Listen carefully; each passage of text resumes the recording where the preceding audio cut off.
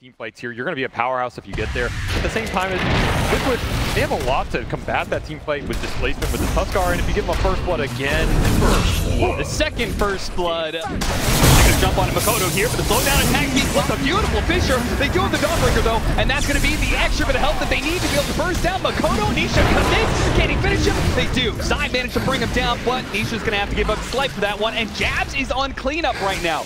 2 kills already. It looks like he's gone through that stage spot class. Still has changed, but he's going to be caught too. Revealing himself with a blink dagger. Jabs will die. Make it to be in alone, right? Yeah. Walk up mid lane, you get Echo Slam. Maybe not expecting the blink to be this fast, but it was ground boost. Quick Thunder, the burst damage, it comes in. They collect pretty quickly on that one, but 1-3 is committed heavily to be able to finish up this tower. Might pay the ultimate price for it as Foxy gets him down. Tag team, that's pretty easy. Foxy's gonna be left behind though as the punch finally comes through. Can they control him enough? Easily burst him down. Jabs. Dawnbreaker coming in for an extra stun. The extra bit of burst damage required as well. Getting the initiation, and they're gonna get some information here. Talon inside the pit. 3 of them caught in this ice blast, but it's only Nisha who's nearby. They go for the Zeus. They found an opening here. Foxy scouted out survive. 3 racks for 23. And he's still halfway through his meta. Vicky's going in with Silverhead, trying to get a little bit scouting, but Q, who they wanted, and managed to get the TP away. They do have the Dawnbreaker ultimate. They all managed to hop out of it, so no chance. They are dying. 23 beating back Mickey. Nisha goes to the kill. On to Q, diving with his BKB. Actually, the last second of the stun, not quite good enough. Still though, Talon are retreating successfully, even if it is a 1 for 2.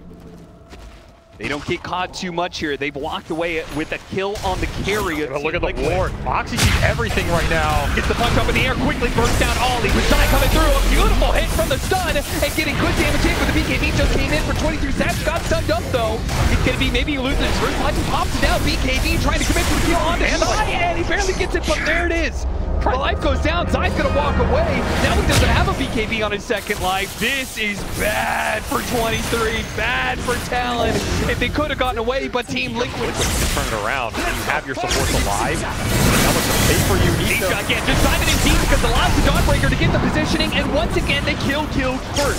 This time around, the Supernova is gonna go down, but Team Liquid are being able to disengage away from it. They can't let Zai get away. No way that he gets out of this for free. So they'll kill him. He's gonna break some smokes, and that gives an opportunity for the jump in from Nisha, but they pop their BKB on Jazz. They didn't quite finish up the initiation onto the Earthshaker. Maybe they do get him. Pulled back in once again. Dawnbreaker comes in to finish off the job. Zai goes for the kill, and he'll bring down Q. They can't do anything about these BKBs. They're trying to draw it out, but oh, Ollie's gonna join. It's not really hitting you. Once they got it. Oh, Jazz picked up the Aegis.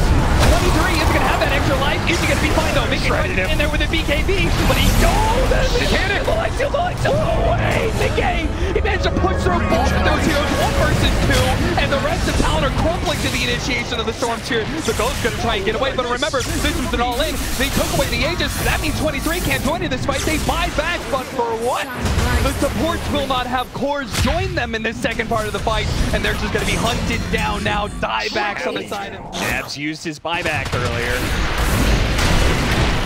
Number 10 for him would be a death sentence here. Mickey gets close, pops the break. He gets up to BKB though. This time around, the Fisher is really nice. They're on the 2. They're gonna turn around, try and deal with the Supernova. Mickey's hitting it. He's jumping it while they also finish off the Terror Blade. No Thunder opportunity. They pop the cheese on Jazz, but without a Terror Blade, there's really nothing left for Talon. They're gonna call it here. GG.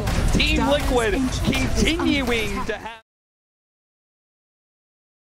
Hey, what's up, Habibi? The International has come, and if you want to bet on your favorite teams, check us out now at rivalry.link/Chanong.